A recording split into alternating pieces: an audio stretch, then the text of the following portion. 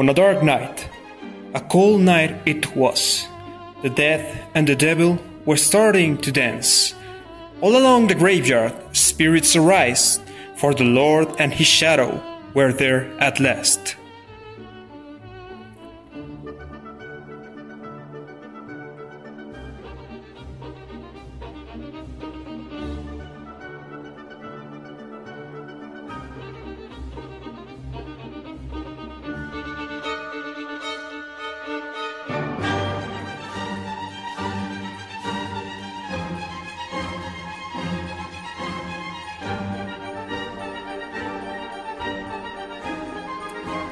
Corpses move their feet at the compass of a wicked song, made up with 3 violins and a ribcage as a xylophone.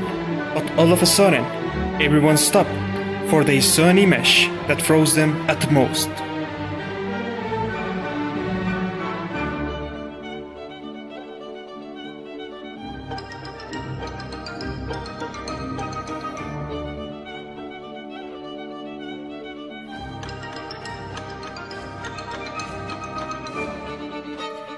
A beautiful girl with soft, pale skin, walking towards a tombstone with sad and heavy grief. "Oh, mother," she whispered, "how can I be so lonely? I crave for a man so he can tightly hold me. I don't need him to be tall nor strong, but wise and fair, and with a big brain alone."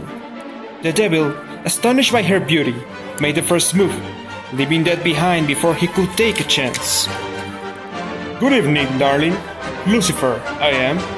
I may not be good, but I will give you everything you ask. You will some fame and infinite happiness, and all that I ask for is your pure heart." "You will sound great, and fame sounds even better," she said, "but how about a little test to prove yourself a smart contender?" She took out a piece of paper and handed to him a mathematical problem, which read like this.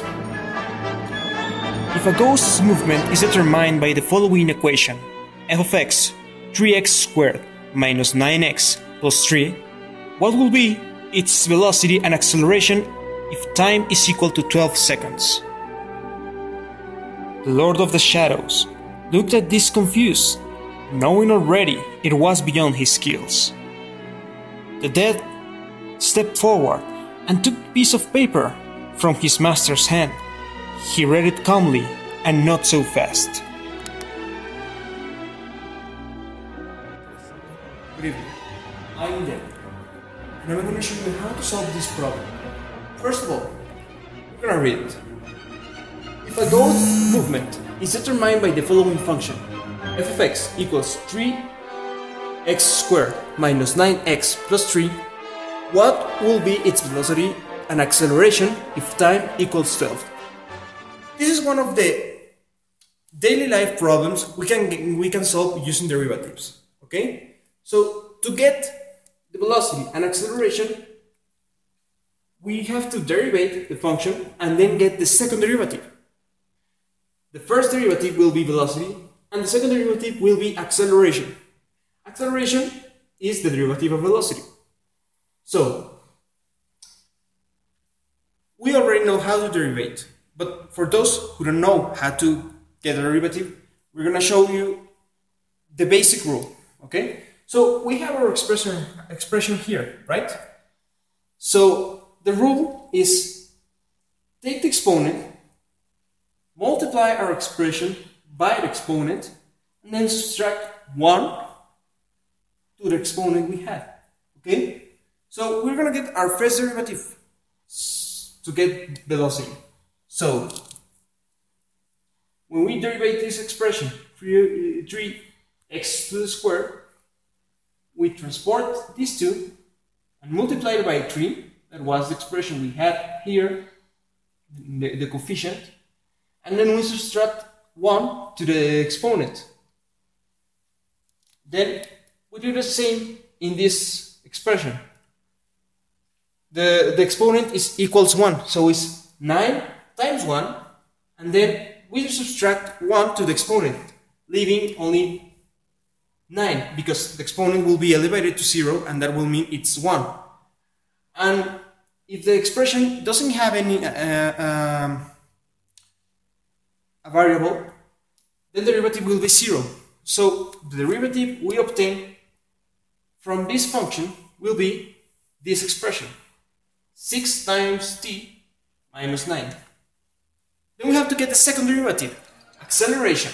Okay? So the second derivative will be a derivative of this function. And that is going to be pretty easy. According to the law of derivatives, the rule of derivatives, we just have to take the exponent, multiply it by the coefficient we had and the variable, and then subtract 1 to the exponent. That will leave 6 because the exponent, the variable will become 1 because it is elevated to 0. And 6 will become 0. So we have now our expressions here. But then we have one step left, which is substitution. Okay?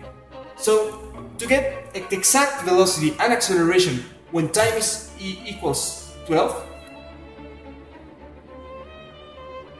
we just have to substitute the variable. So for the first derivative, 6 times 12 minus 9. 6 times 12 is 72 minus 9 is 63 meters per second. This is the velocity when time equals 12. And then we just substitute in the second derivative. And this will, we don't have any variables to substitute.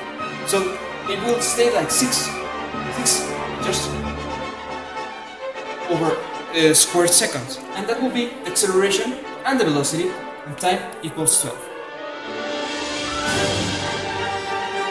The girl inspected the result, and she couldn't believe it.